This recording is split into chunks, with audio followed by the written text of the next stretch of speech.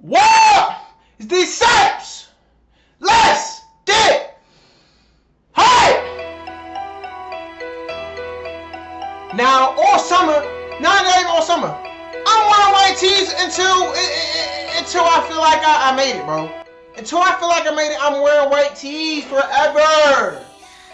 But that's not the point. The point is we're watching, we're reacting to the top 10 plays of all time in the WNBA. A lot of people like to hate on the WNBA because, you know, it's just not, I'm gonna be honest, because they're girls. And I don't want to get too political, I don't want to say too much, but like, I'm reacting to this because I know it's about to be some bangers. It's about to be some bangers in this video. Alright? I'm for all y'all people that want to say, oh, it's boring, yeah, we're gonna change that, bro. Top 10 plays. This is gonna decide if this is actually boring or not. This video right here. If you're new to my channel, don't be shy to subscribe. I do reaction vids, games, skits, IRL. I'm gonna do everything. But yeah, let's get it. Without further ado. 2016 Game 1 of the Top 10, WNBA number 10. Finals. Sparks and Lynx. Game tied at Okay. 76. Elena Beard hitting the corner jumper Oh my. at the buzzer, giving Okay. the Sparks the win. Please look Damn. at this again. So clutch. Top 10. Beard had just 2 points before making the game winner. That was nice. That's a Curry play right there. Later. All right, number 9 goes back to June of 2017. Diana Taurasi trying to break Tina Thompson's all-time scoring record. There it is, the bunny inside.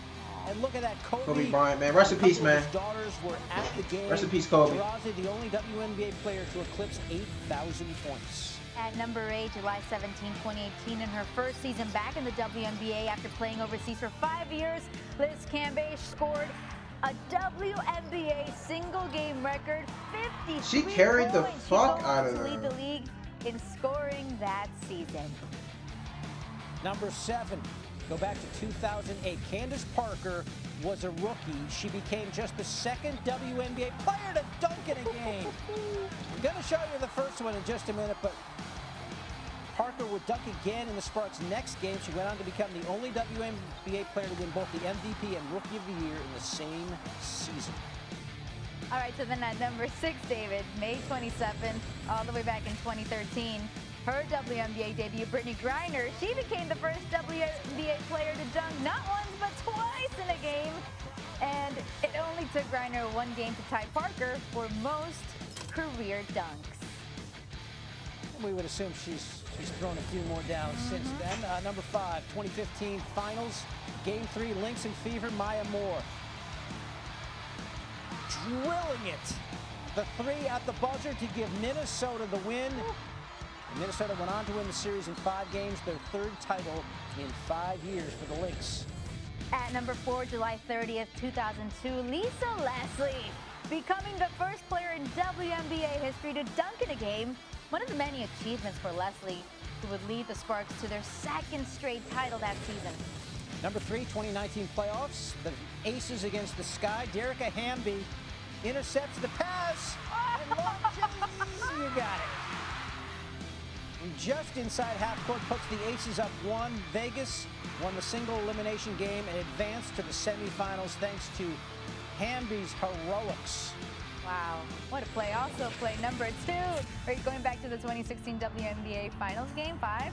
After Maya Moore put the Lynx up by 1 in the wild back and forth ending, Nneka Nwumike hitting a putback shot at Chiney's sister with 3 seconds left to give the Sparks the lead.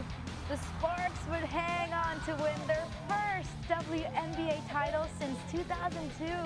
Aww. Aww. Number 1, 1999 WNBA Finals, New York Liberty, Houston Comets, Teresa Weatherspoon from behind half court to give the Liberty the win and keep the best-of-3 series alive. We had a dog pile there after that shot from Weatherspoon.